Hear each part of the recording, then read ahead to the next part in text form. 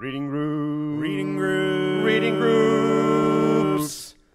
Reading groups, yeah, we're separated in all these different tiers. And I guess I was a very, even though I didn't fashion myself as this, but I was very quiet and a very quiet child. And so they put me into the lowest reading group, which was like, I was with like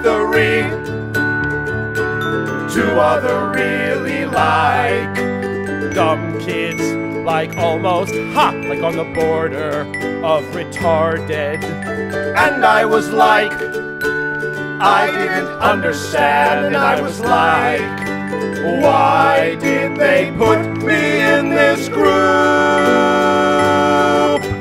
And it was our reading book, like everybody else had normal textbooks, and ours was like a workbook, with like a soft cover, and it was like a spell the and ha ha ha. And I was really like perplexed, and Scott Ingram and Angel White were in my reading group. And I told my mother, about it, and my mother was like furious. And so I had to take all these tests, and so then they put me, so I passed the test, and then I went into the next one, and then my mother was like, no, he's gonna take the test, another test. And so then they put me in the next one, and finally, a couple months later, I was in the highest reading group. So if my mother did not interfere, I would have been like on the track of being like a really dumb kid. Ha ha ha.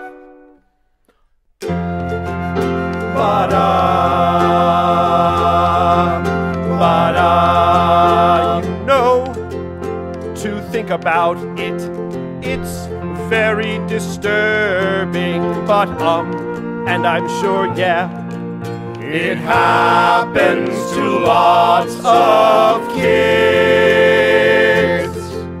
But anyway, so by the end, I was like in the highest reading group, and yeah, that was very fun too. And we would sit in circles and just like read back and forth. And anyway, also too, maybe why they thought I was really dumb, was because,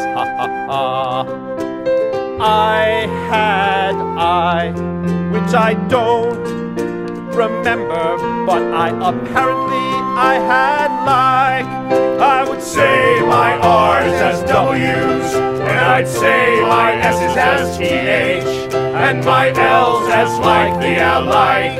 I don't remember, but la la la la la la la la.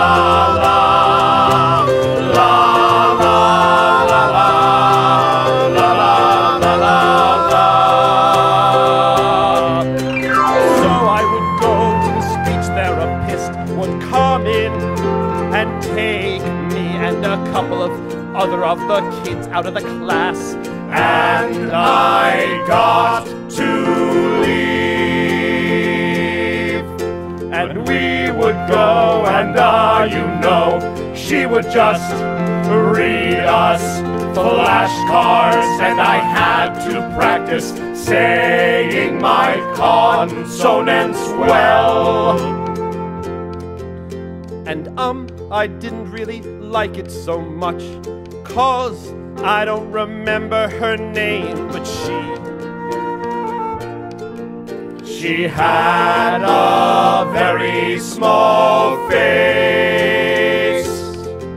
and she looked like Armenian or something. Oh, and that reminds me, yeah, I'll tell you in a moment, but I don't know. It was like a very quiet, small room, and it just made me feel like what? I'm not dumb, you know. But and oh, in another weird way, I liked it because it got me out of class, and it was just like whatever. Fa la la, fa la la, fa la la la, fa la la, fa la la, fa la la la. And I remember my teacher was at like Christmas was coming up, and I told her I was like, well, my mother is Jewish and my father is Christian, so yeah, we have like a complicated holiday, and which was total lie. And I was not Jewish, and I did not really celebrate Hanukkah. Ha ha ha. And so I was very aware that I was lying, and she was like, wow, she had great concern for this. And I was kind of like, I was into the lying, but I also felt extremely guilty. But I think I felt mostly guilty because I thought she was going to find out. I thought she was going to like call my house, ha ha ha. And my mom would be like, no, he's not Jewish. You know, but she never did find out. But I did carry that lie around with me for a while, and I felt, yeah, very conflicted, and bad about it. La la la la la la la la la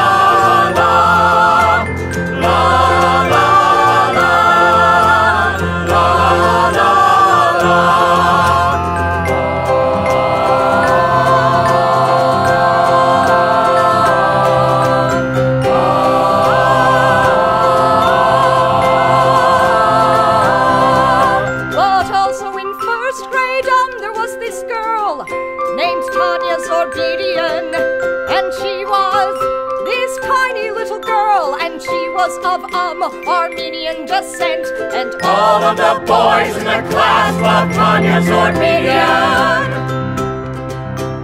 But she was like miniature. She was this tiny, cute little girl. She like her feet, like didn't touch the ground, and she was really like timid looking, but all the boys loved her, and I was, god damn it, I wish I could be Tanya Zorbedian. And this too, I had a really huge, massive crush on this boy named Mark Ventrone. And he, I just thought, was like really beautiful. He was like kinda dark, and he had sort of an almond-shaped face, but very like, yeah, he was very cute, and he had dark, like, almost like black hair, and I was so crushed when I found out, like, he really liked Tanya Zorbedian, and of course she liked him back, 'cause I think everybody had a crush on, either you had a crush on Mark Ventrone, or Brian Conlon, who I did not like at all, ha ha.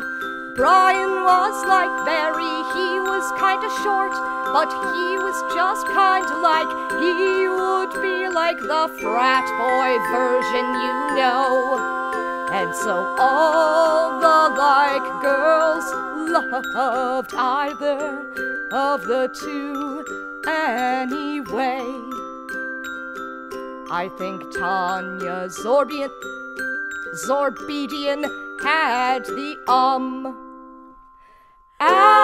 admiration of both boys, but so.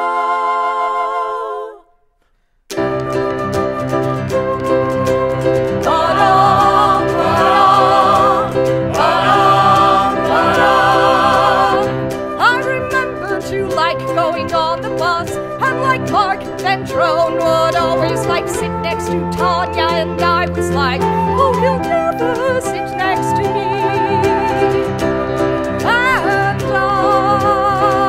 And all of course the kids like the cool. This is like starting to get into like the school politics. Like the Cooler kids sort of sat in the back of the bus, and I think I sat like nearby or something, but the very dorky kids sat in the front.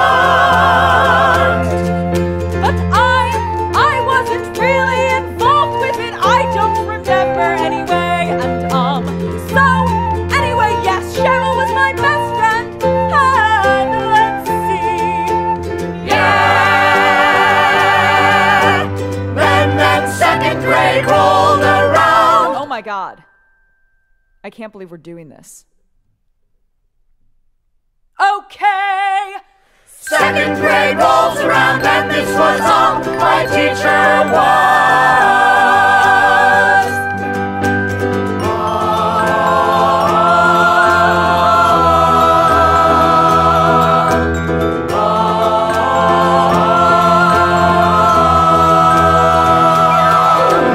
second grade Mrs. Hurley, and she was like an older woman, very petite, and she had kind of a scratchy voice. She kind of reminded me of my great aunt,